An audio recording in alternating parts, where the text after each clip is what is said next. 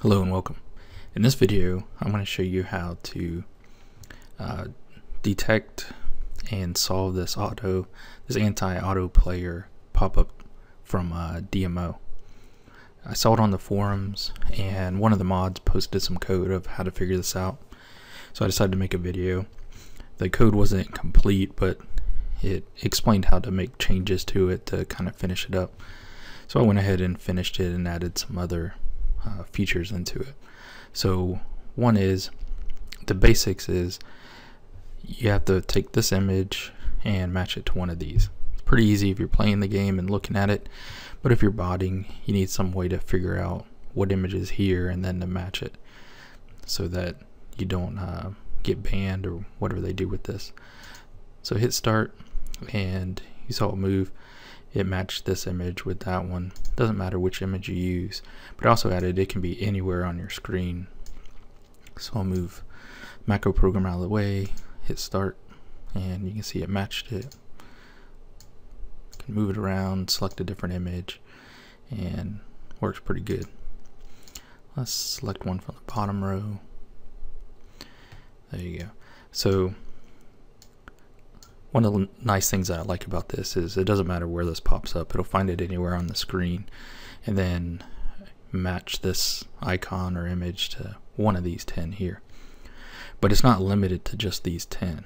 So it doesn't matter if the game is using like a bank of images. I'm sure they have more than just these 10. So they could have 100, 1,000, it doesn't really matter. The way I set this up is it just matches, it makes like a pseudo pixel pattern of this image and then matches it to one of these 10. So to prove that, I made my own, that's not one of these, of the blue eye macro icon from my shortcut on my desktop. And there you see it still finds that. So it doesn't matter what image they use up here. They could have millions of images that they pull from. It doesn't matter because it's going to match whatever's here to one of these 10. So let's go ahead and take a look on how I set that up.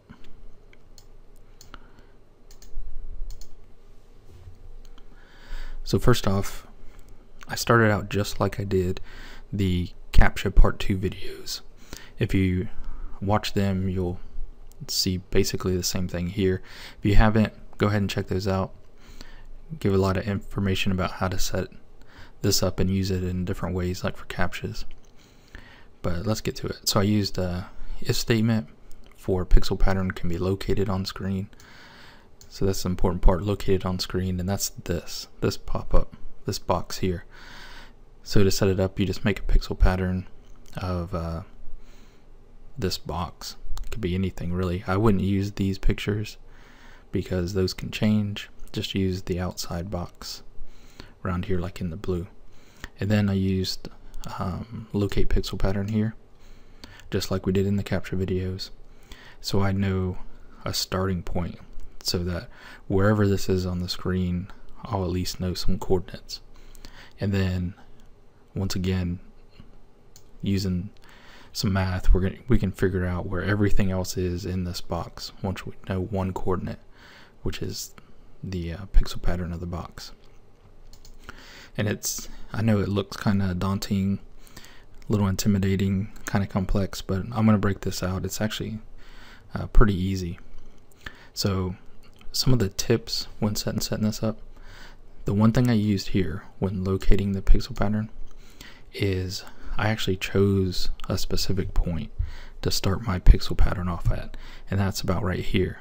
The reason I did that because my pixel pattern for this image is straight up and down, and I wanted to go straight up on my X coordinates, and so I chose a point like right there to start it. And that's so my X coordinates would be the same, because one of the things when you're scripting BE, if you've been using it for a while, you want as few variables as you can get by with. It just makes it more efficient, and it's less coding, less scripting you have to write out. So anything I can reuse, I'll try and do that. So what I did down here, when I'm getting the like I said, the 3 points to the pixel pattern, I chose the forehead, around the nose, and then the mouth. And like I said, I went straight up to start the pixel pattern for the box. That's so I can reuse the X coordinates. The X coordinates of this pop-up, which is there, and is right in line with this first box. So I don't need separate variables. I don't have to do any extra calculations. So that's how I determine that. So let's go ahead and break this out. It'll be easier to see. Alright. So like I said, I try to reuse things as much as possible. Another one that I was doing that with is the Y coordinates. You can see I have the Y coordinates for the top row and for the bottom row. That's these buttons here. So all these buttons are in a line. So my Y coordinates are the same across this whole top row. That's why I just use top row here. And then this is going to be the same for the bottom row. The bottom row is in a line, all the Y coordinates are the same. So down here, when we're looking at stuff, I can just use top row, the same variable right here for all of them. So all 5 of these in the top row, I'm using the same variable. Then in the bottom row, just switching to this one. And that's going to save me calculations and extra variables and all that. Now the X coordinates are going to change. So as you can see, I labeled them X coordinate of icon 1, 2, 3, 4, and 5. So basically the X coordinates are going to be different as you go across these buttons. So we do have to figure those out. But the X coordinates, like we're talking about straight up and down, these boxes are directly below each other. So I only need 5. I don't have to do all 10 because the X coordinate for this one is going to be the same for that one, and so forth, since all these are in a line. So I only need these 5 plus the 2 Y coordinates, which is 7, to give me all the coordinates for these, which is, we have 10 boxes and an X and a Y for each one, so that's 20 potential variables there, but we can get away with 7. That's almost 1/3 of it. So to me, it's pretty efficient. Try and save time as whenever you can. So what I did for the X coordinates is, like I said, I made the line here. This is where we started. If you go down, let me see, it's actually straight up from there. So it's about here, over by the right side of this eye. So I wanted it in the center. Like, let me go back to the duck one. Hit start, and you can see my mouse goes to the center. So I wanted the center. Well, the center of this, where we're getting it from, doesn't line up. So all I did is subtracted a few pixels. You can see 5 pixels, and that brought me over to the center. So that's all the calculation is there, is going to the center. But I'm using that more than once. We're using that also when we're getting the colors of the coordinates. And that's important because we have it kind of start here in the center and then look within a range of 10 around, which is over here. But I'll get to that in a minute. So I wanted to line these up with the center. As you can see, this one is to the left, so we have to subtract, but all the rest of them are to the right, so we'll be adding.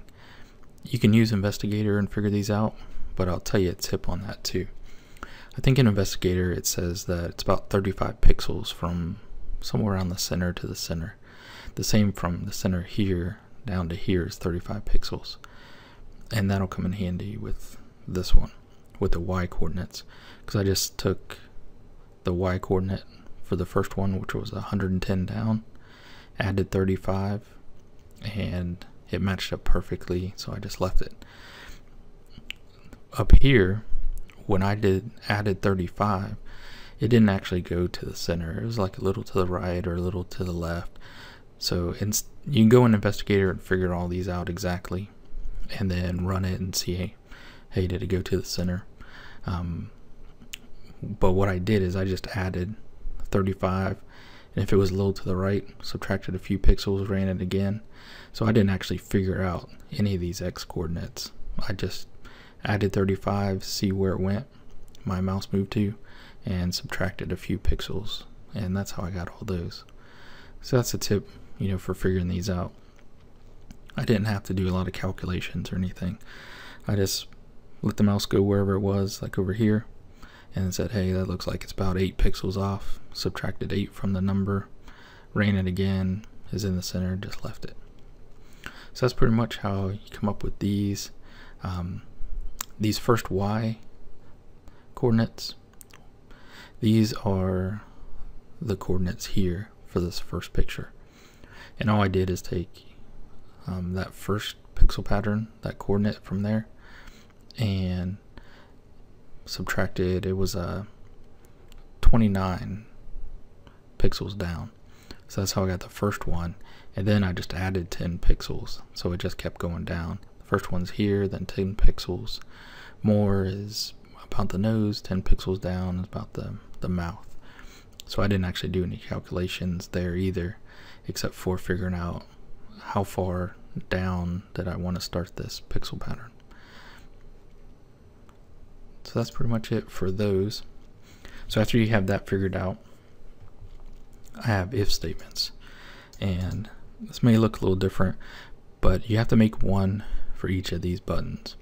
There's probably an easier way to do it. There's another way that I was thinking of just doing a function, but it requires more math. I have to figure out some more stuff, and I figured that would be more complicated. So I just chose, hey, we'll do 10 of them. This whole thing repeats 10 times. That way you can just copy and paste, and you only have to change a few things, since they're all basically variables anyway. So in the first one, like I said, it looks up here, and it's going to get first the forehead. What's the color at the forehead?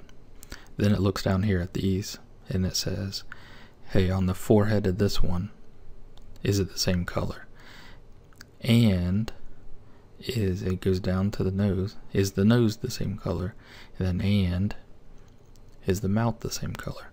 So if all three are the same color, it'll go ahead and click on that button.